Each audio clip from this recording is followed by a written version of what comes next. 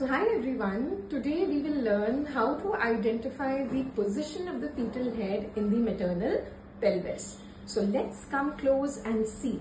Which fontanelle are we seeing here? Do you see this? So when I do a PV exam and I move my finger along the fontanelle, we know this is triangular.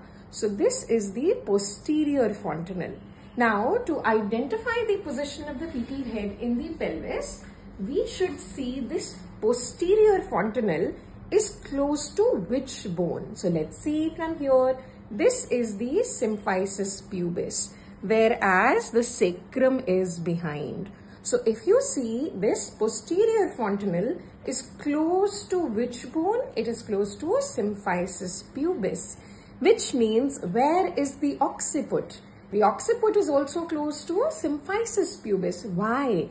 Because occiput is where the posterior fontanelle is. So position of the posterior fontanelle tells the position of the occiput. So now we know occiput is close to symphysis pubis. So this will be OA or OP? Yes, you are right. This is going to be occipito-anterior. But now let's move forward.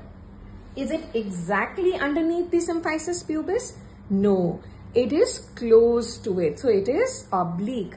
Now, which means it is either left occipito-anterior or right occipito-anterior. But let's see which one is it. So if you look at me, I am looking at the maternal pelvis from below.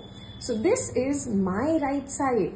But if you see, this is the pelvis of the mother and this is actually the left side of the mother. And this is why the position is left occipito-anterior, not right. So remember, this is my right, but this is patient's left hand side. So the position is LOA. Eventually, it will rotate and convert into OA, direct occipito-anterior after internal rotation.